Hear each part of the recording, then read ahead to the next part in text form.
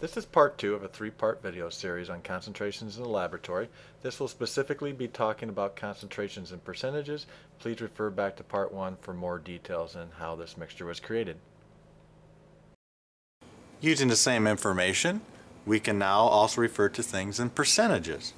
So once again, we have 0.0144 grams of the bromophenol blue, and we had a final volume of 500 milliliters.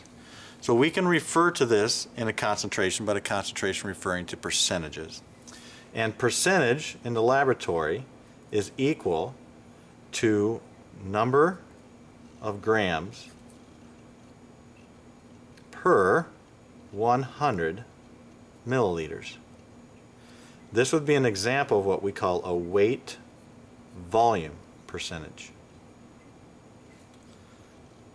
Percentage that is number of grams per 100 grams of solvent, that would be a weight percentage. This bottom number here is going to refer to a solvent. The top number is going to refer to the solute, or so what you're dissolving or putting into that solvent.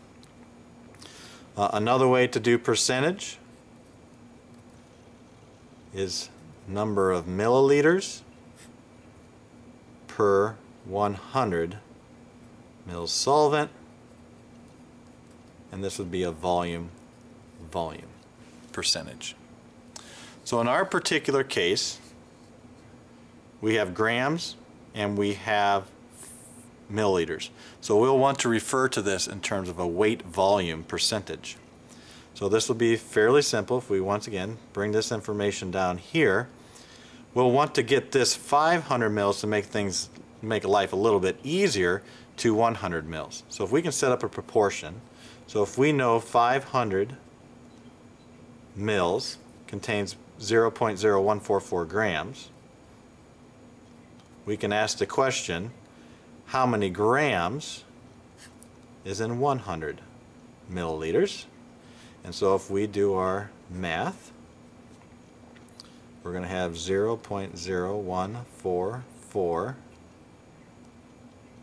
grams times 100 milliliters will equal 500 milliliters times X grams.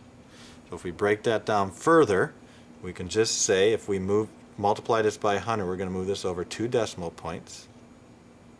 So it'll be 1.44 grams times milliliters, and that will equal 500 milliliters times X grams. Solve for X, so divide both sides by 500 mils.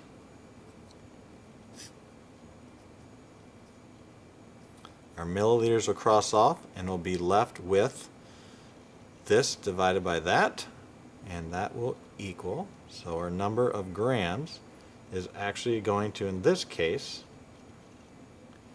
equal 0.00288 grams per 100 milliliters. So in terms of percentage, now if we go back to here, number of grams per 100 mils is a percentage.